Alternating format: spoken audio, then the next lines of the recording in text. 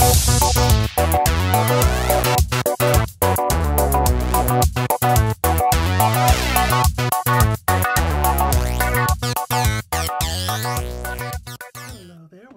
Alyssa Jean's Reviews. My name is Alyssa, and this is my review for Star Trek Discovery Season 4, Episode 12, Species 10C. The standard spoiler warning applies. If you have not seen this episode, blah blah blah, yada yada, spoiler warning. Okay, now into the episode itself. So this was fantastic. This is the episode I've been waiting for. Took maybe longer than it should have to get here, but that's not the fault of this episode. This episode did a very effective job of introducing Species 10C, and Species 10C was as unique as I was hoping they would be. I didn't want any of the same old, same old. I didn't want any mustache twirly villain behind it all, and the way that they were trying to learn how to communicate with Species 10C was top-notch. I'll get into that as I get into more of the details of the episode. This was also a very effective penultimate episode, as it does an excellent job of setting up for the finale, setting the stakes in place for the finale, ending on somewhat of a tense moment on a great cliffhanger, and really getting us pumped for that finale. Now they only have one episode left to stick this landing, and I'm feeling like they're going to do it. I feel like that they definitely can do it. I think in retrospect, no matter how good the season or finale ends up being, that the season itself is going to be hurt by the fact that this should have been 10 episodes instead of 13. And the previous 4 episodes prior to this one should have been condensed into 2. And that did hurt the season overall. But I still think this could end up being the best season of Discovery if they can follow up this fantastic episode with a fantastic ending, and I'm feeling like they're going to do it. Okay, so let me go ahead and get into some of the details of this week's episode. Okay, let me start with the A plot, which is our characters trying desperately to find a way to communicate with Species 10C, and they start with those emotion gases that they found, or whatever you want to call those things. There were 16 different emotions that they identified, and I'm going to say it was a good thing they went down to that planet. I heard some people complaining, oh, well, why'd they waste time going down to that planet? Well, it's a good thing they did because it ended up being crucial. So they're starting there. They send out those I think they're called dots, those little robots that go in and send in the peaceful emotion dust to indicate that they've come in peace. The dots get sucked into the hyper bubble, and then Discovery gets sucked in as well. And this is where I was a little confused. Like, they were trying desperately to get out of it, and Burnham was like, red alert, get us out of here no matter what you do. And like, isn't this kind of what you want? Didn't you want to go meet Species 10C? It seems like this would be the way to Species 10C. I don't know why they didn't get that. That seemed obvious to me, but they seemed desperate to break out of it for some reason. But they didn't. So they end up going in and getting closer to Species 10C. And Species 10C, the way that they looked, it was difficult to make them out. I kind of saw them as a sort of a dragon, sort of, but maybe I'm just thinking of the fact that those big bones that they found on that planet the previous episode were kind of dragon-like or serpent-like. So maybe that's why I was thinking it, but that's what they kind of reminded me of, but it was kind of ambiguous, and I kind of love that. I kind of love that it isn't just some bumpity head aliens. I believe it was my brother who said last week that if they just end up being some bumpity head aliens, it's gonna suck, and they're not. So I thought that was very cool. And now, as they start to try to communicate with species 10C, they realize that they are being communicated simple math equations, and then they start combining in those emotions, which I love. I love this way of communicating, because if you break down all communications to its basic core, you might be able to break it down to a math equation with emotions. So I absolutely love this. Now, I have heard comparisons with this to Darmok, which I think is a fair comparison, but I would say this is better than Darmok. I personally have always thought Darmok was a bit overrated because I like what they were going for in Darmok, but I just could never really buy that there would be a species that would have a language that spoke in stories. I mean, I think that's a great idea. I just don't think that's very practical. Like, what if they just wanted somebody to pass the salt? Is there a story about some Darmok passing the salt? I mean, I don't know. I just thought it wasn't a very practical language.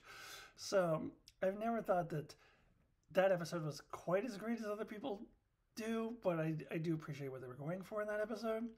So I think this episode kind of takes a similar concept with a unique form of communication and does it better. What this episode actually reminded me of was a movie that I at first could not remember. What was the name of that movie? I had to go Google it. Arrival. I think it's that movie Arrival, where they had a linguist who was trying to find a way to communicate with the alien species because they had all those ships around the Earth. That's what it reminded me of. And I like that. I absolutely fucking love this. And I loved this concept of mathematical equations combined with emotions. And then it got to the point where I figured it out before the characters did. Like when they showed the isotonic bomb and then the DMA, isotonic bomb plus DMA plus curiosity, and they were like, oh, I wonder what this means. Obviously, they're asking why you sent the bomb into the DMA. It was pretty obvious. It took them but I think that's brilliant. That's friggin' brilliant. And there were a lot of, just kind of first contact alien movie vibes. I feel like the movie Contact, a lot of those kind of vibes too. And I can't remember what movie it was, but when Species 10C like gave them that little bubble ship and the door opened up, that reminded me of something. One of those movies I've seen before. I don't know. Close Encounters of the Third Kind. I don't even remember what movie it was. All those movies kind of mixed together in my brain. Those like first contact alien movies. But it was really freaking cool. And I really love that new character, and I cannot remember his name for the life of me, but that scientist dude, the Asian dude, I really like this character, and he's already more fleshed out than all those like Nelsons and Reese and all of those people. There was a scene a couple episodes ago with Rillick telling him to be a little less blunt. But thank God they brought him along because like he figures his shit out. Like I really like this character. I really like this character a lot. So then they end up sending in Burnham and Saru and Rillick and the Vulcan president all going in, and they're really making progress. But then of course Targa fucks it all up, which I'll talk about in just a minute here. But yeah, I loved the storyline, and I even enjoyed the Burnham and Saru screaming thing. I thought I can already see people going to complain about that, but I thought that was a nice scene. What I'm gonna say though is when Saru, I forget his exact line to Burnham, but what I heard in my head when he said that line was, I have been and always shall be your friend. It wasn't that exactly, but it was something like that. I was like, Saru? Is Saru gonna die?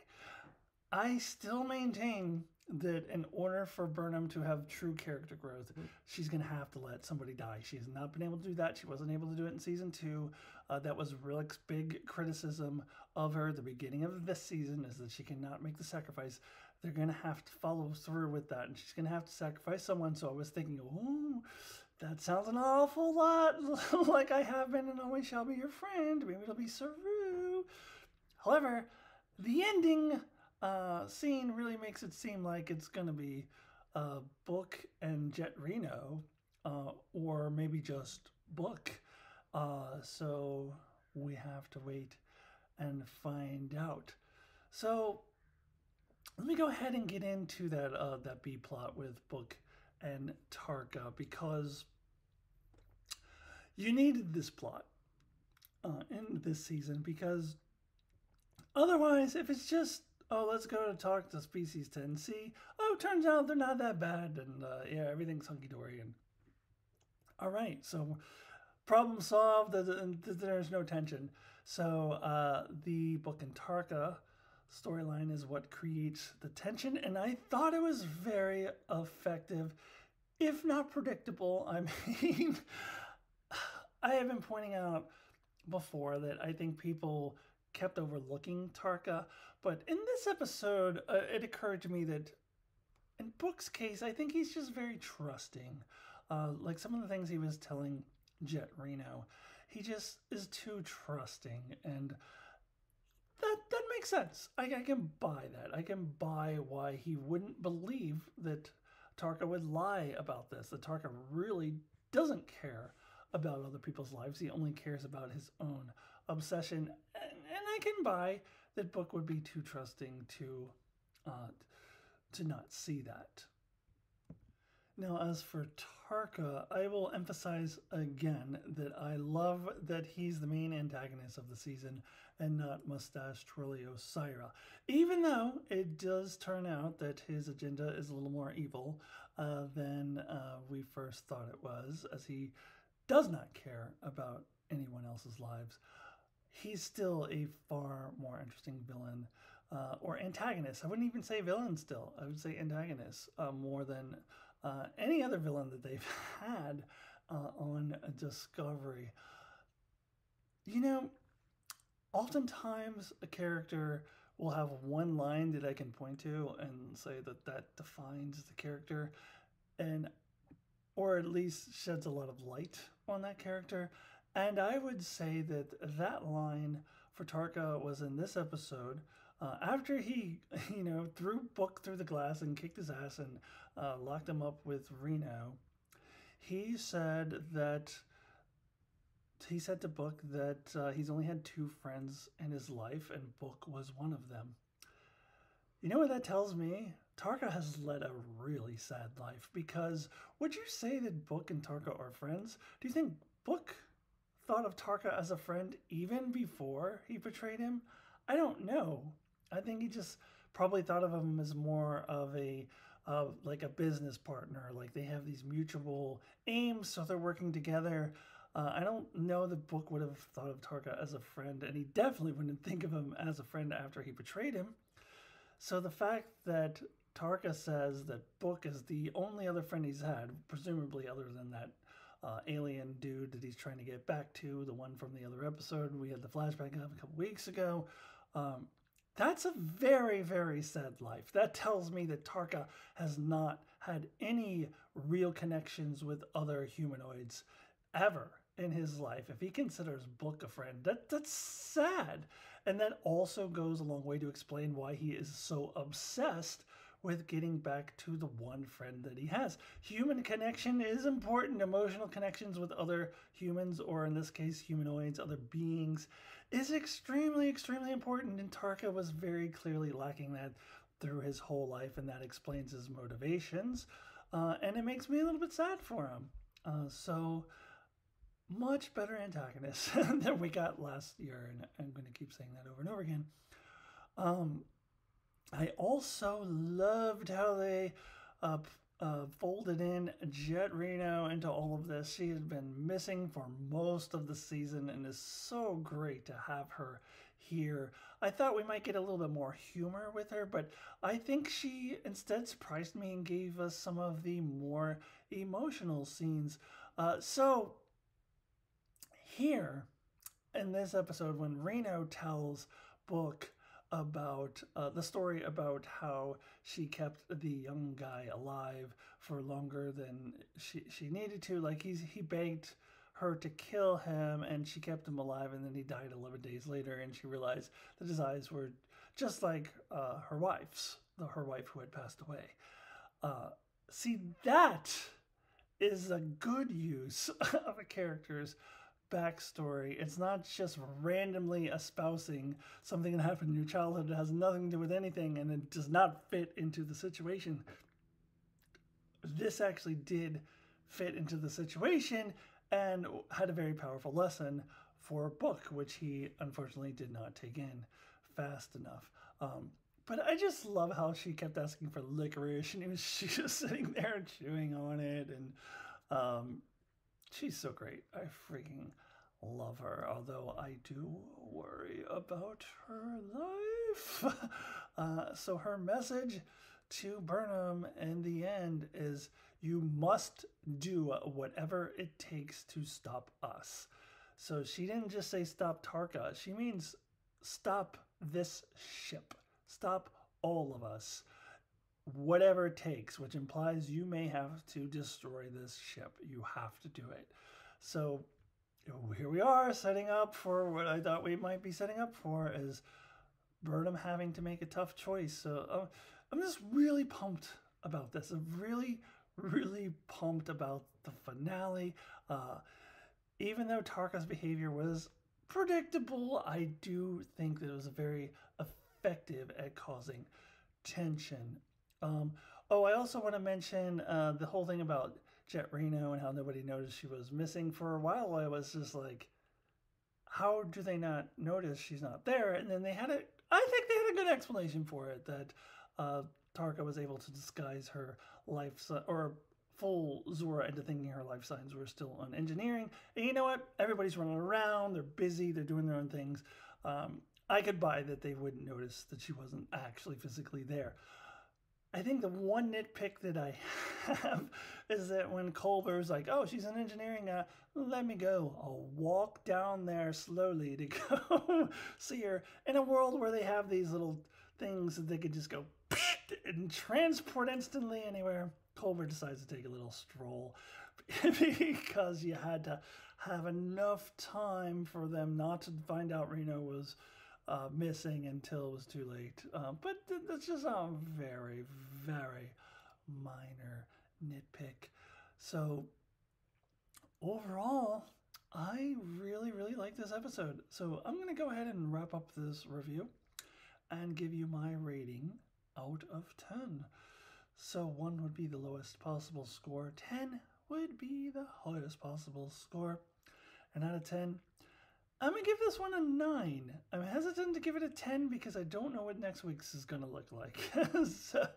so I could retroactively raise the score if I want to, but I'm going to give it a 9. If I'm going to retroactively do scores, I would probably lower episode 8's score a little bit after seeing 8, 9, and 10 and 11 together.